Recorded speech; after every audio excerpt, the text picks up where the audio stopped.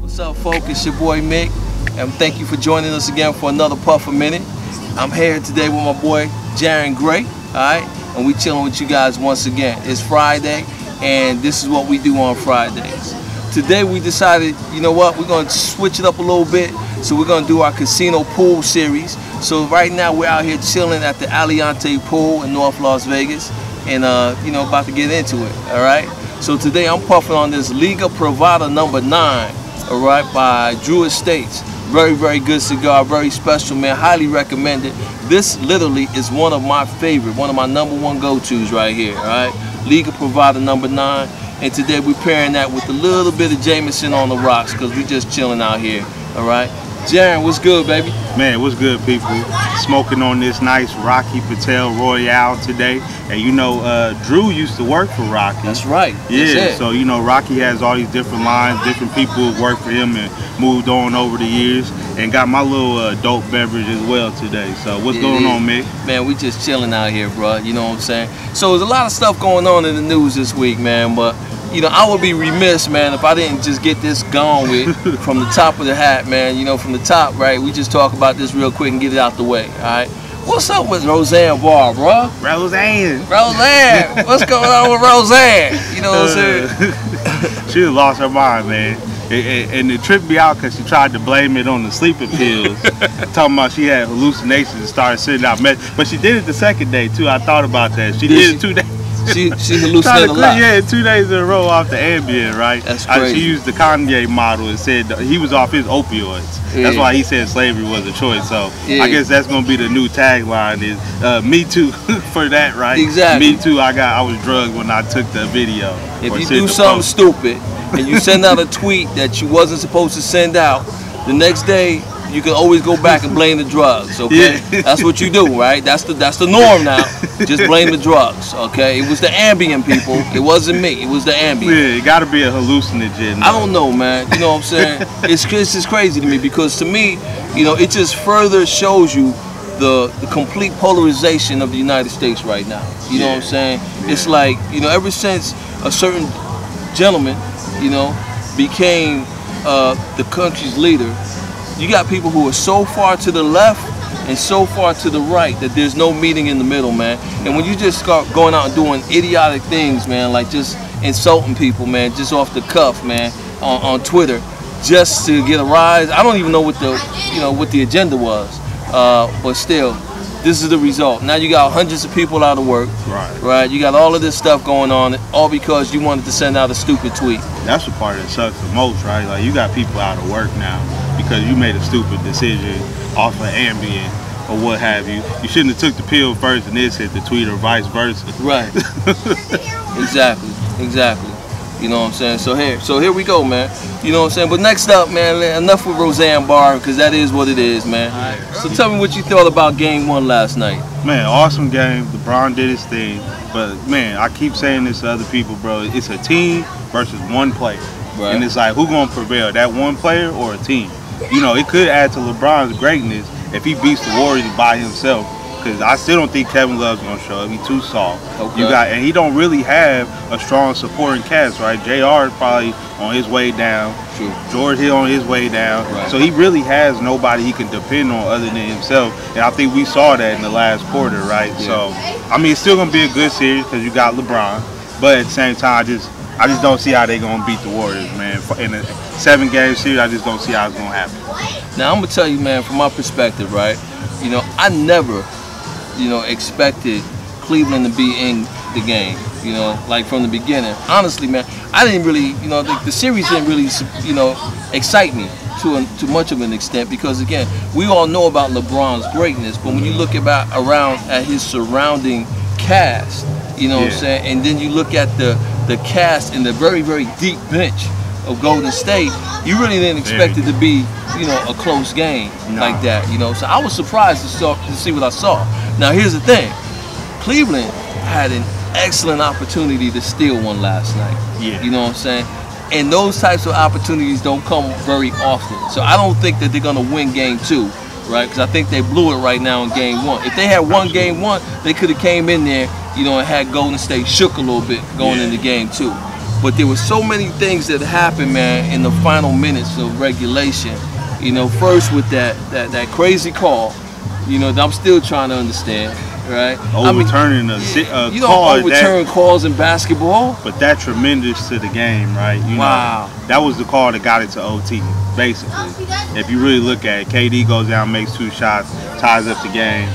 That was it that got it to OT. So it's hard to leave it in the refs' hands, but man, like, you know how it is, man. Growing up playing basketball, you can't leave it in the refs' hands. Exactly. You got to finish the game. Don't make mistakes.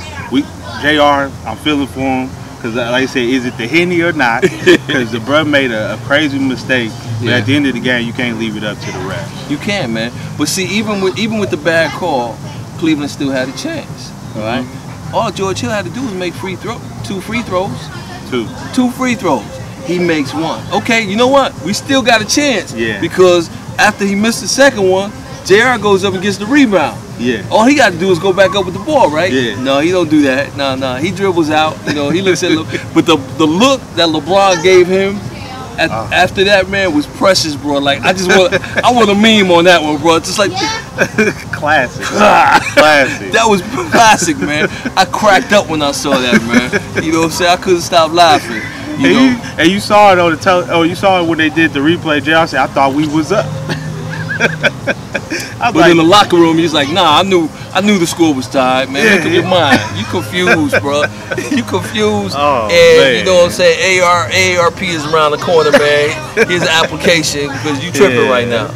You know, but yeah, so anyway, it was a great game. You know, I hate to see it end like that, but I was highly entertained throughout the entire game. You know what I'm saying? So hopefully there will be some more moments like that as we go on.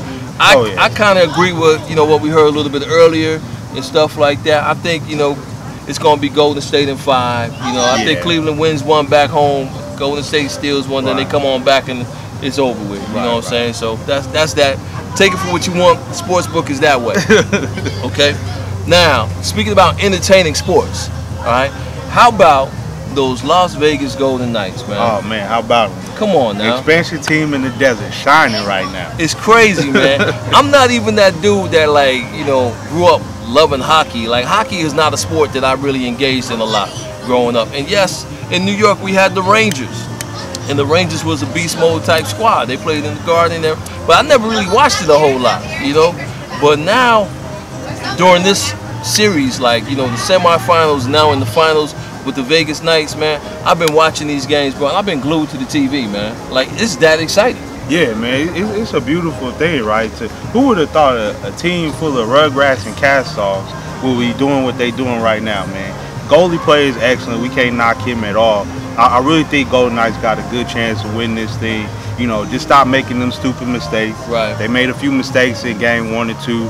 I think it came out more in game 2 than game 1 because they got the win, right? Yeah. They was able to overcome that, but I just don't think they can do that too many times to win this series. So little minor things to fix, better stick play, you know, things like that. They'll be all right. Yeah. The Capitals ain't nothing to sneeze at, man. You know what I'm saying? They got Ovechkin, man. Them boys is beast mode. They got Ovechkin, man. He's done stuff by himself that whole teams have done. True. So right. So you know what I mean? Yeah. So it was awesome to see, though, man. I really enjoyed that too. You know what I'm saying? I'm looking forward to tomorrow night, man. Game 3. I think Vegas is gonna pull this one out. You know what I'm saying? But this may be a very long series, man. Yeah. Based on what I've seen so far. I don't see this one being quick, bro. No, not at all. This is gonna go to the end, man. Yeah. So yeah, awesome. All right, well, you know what?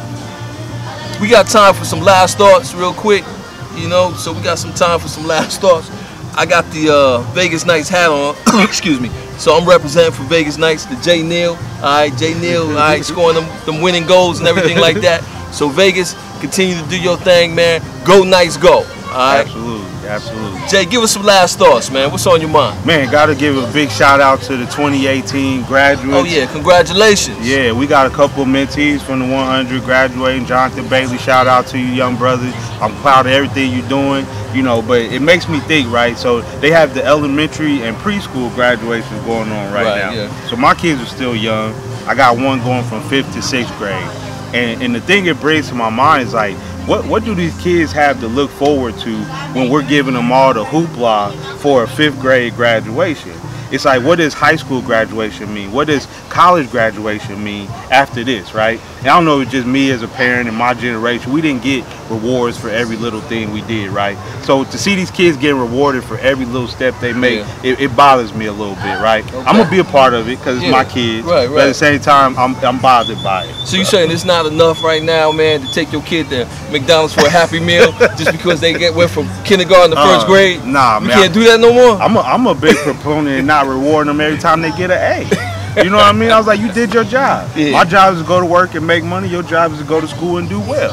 You have that one job right now. Yeah. So, but you know, that's the old school mentality, I guess. Right. These kids come from a newer school because the stuff they going through, man, I can't even imagine. So. Right. You kids out there, you don't want him as your daddy. You heard it firsthand. But I'm soft, man. They break me down. I end up buying stuff anyway. But I'll tell you, I don't like it. I have an attitude about it, though. I have an attitude about it the whole time we in Walmart looking for that new toy. So I'm going to talk about it anyway. I heard that, man. I heard that. Yo, it's your boy Mick. It's my man Jaron Gray. It's another Puff a Minute. Thank you for joining us. We'll see you again next week. Hey, be sure to follow a Puff a Minute on Instagram at a Puff a Minute, on Facebook at a Puff a Minute, alright, and definitely on YouTube where all of these videos are housed every week. Puff a Minute. Join us, go through, subscribe, click the bell so you'll always be notified when we load up a new episode, alright? There you go. Peace, and we'll see you next week. Oh, and we are not just blowing smoke. Yes, sir.